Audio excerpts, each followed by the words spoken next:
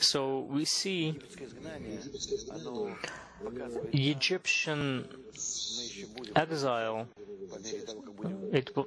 We're going to study it again to the extent that we'll be able to understand more of what it's showing us, what it tells us. As the Torah tells us, it gets more and more ruthless. The conditions get more and more cruel and harsh. And above these things, the people unite even more.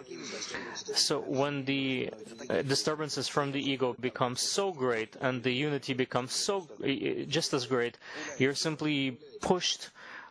You shoot out of like a seed under this great force and great pressure. So all that we need to do is work on the unity in the center of the group, and all the dissemination that we do.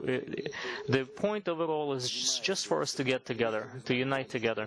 If you understand, if you know our group here in Israel,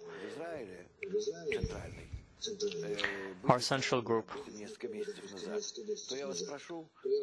maybe a few months ago, if you knew this group a few months ago, get to know this group today. It's a completely different group than it was a few months ago.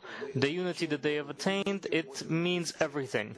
Even if we fail in absolutely everything else, none of those things matter. The important thing, the only important thing, is for us to all achieve the same unity, a common unity, when everyone cares for the same goal. Men, women, children, everyone. And everyone is in his spot, in his place, and everyone contributes to the common cause. This is why I've decided to do everything that we're doing. And I don't care about the external result. Of course, I care that because we're going to continue disseminating, and we're going to continue exerting this pressure until the Creator reveals Himself when we attain the first level of revelation and reveal as Nefesh, the Nefesh, the first step, the first degree of 125.